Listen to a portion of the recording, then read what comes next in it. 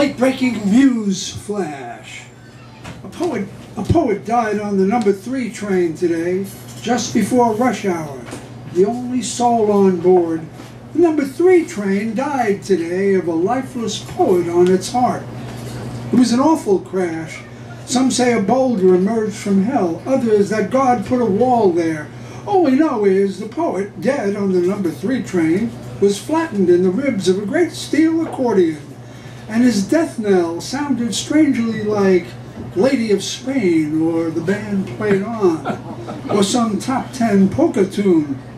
There are no words to express our loss of the number 3 express. The funeral for the train is scheduled for next Tuesday.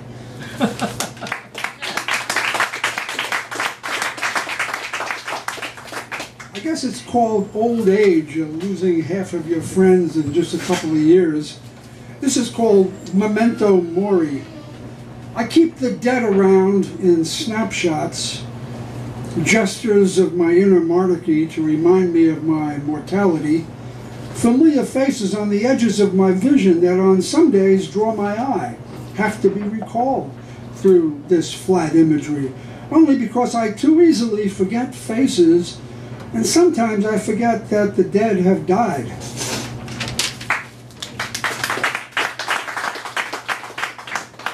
This is called Hoo Guru.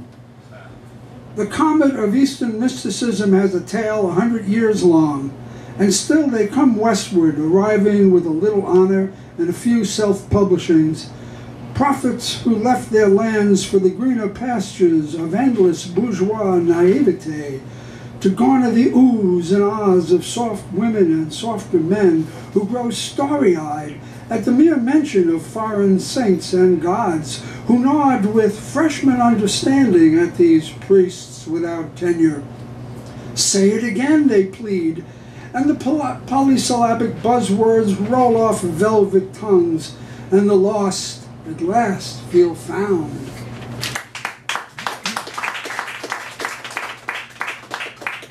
Sunday in Washington Square Park. A woman wrapped in black is calling to pigeons, talking to them in sentences as though she shares their secrets. They do not reply by gaze or movement, but she insists, and soon they are fascinated and come closer.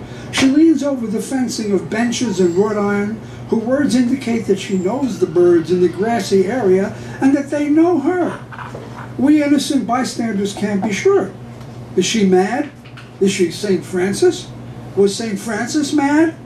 She begs the question and becomes a docent to a passerby, explaining bird behavior, interspersing more bird talk. Hello, mama. So she is a bird lady. There are such people. And yet maybe the birds are thinking questions at her like, why do you come here on days when there are so many crumb-tossing tourists? Come back on Tuesday.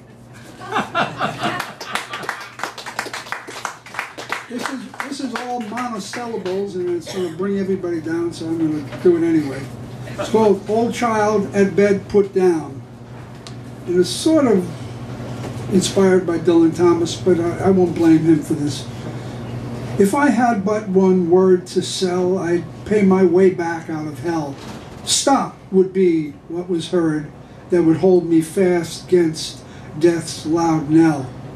If I had but one eye to see, I use it to plumb the depths of me, and if it saw where my life would end, I'd give my bones to hell's best friend. And if that friend of hell so deep would not take in the soul to keep, I'd find a word to take me in, where I might dwell midst hell's worst kin. No more to run in fields of sun, but grow from rocks all I have done.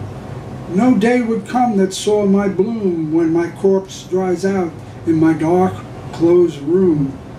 But there'll be those in black dress clothes who of my life might write one word and sound that note through clouds of throes. Yet it will not by these ears be heard, and I will ne'er know of that word.